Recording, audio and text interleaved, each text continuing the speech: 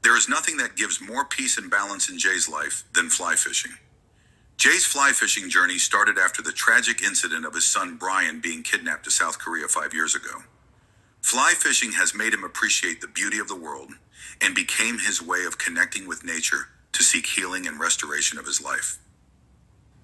He won the 3rd place in Fly Fishers International Film Festival for Until We Fish Together, and multiple awards all over the world for Do You Remember Dad?, both of which were inspired by his efforts and struggles to get his son back.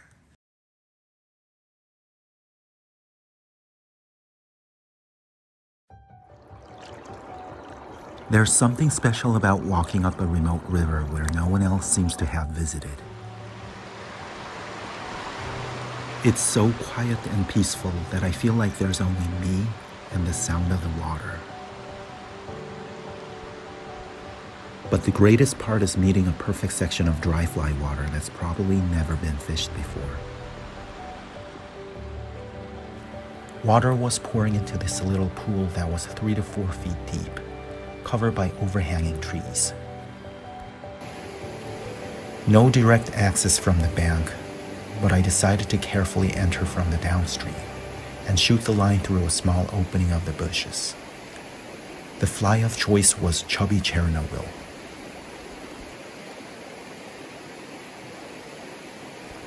It wasn't easy to cast since there was only a narrow window to work with. But after a few tries, the fly finally flew between the trees and landed beautifully on a perfect spot. And it was that moment. The fish came out of nowhere and took my fly. No matter how certain you were that there would be fish, it always takes you by surprise. As the fish pulls the line with full strength, the 6-weight rod is bent like a bow. It still looked like everything was under control.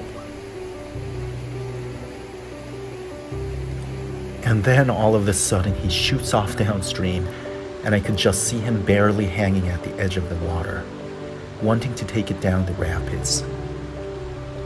That's when I thought I was going to lose this fish and just hope that my 4X tippet would hold up.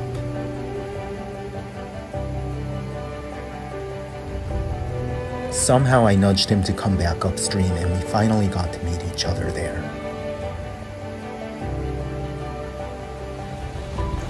He was a chunky guy, hard to believe that he lived in a small stream like that. But just that color of the fish, it was so vivid and so beautiful.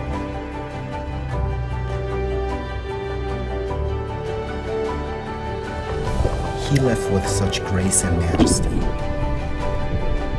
as he faded away back into the deep blue water. He'll get to live this beautiful stream again,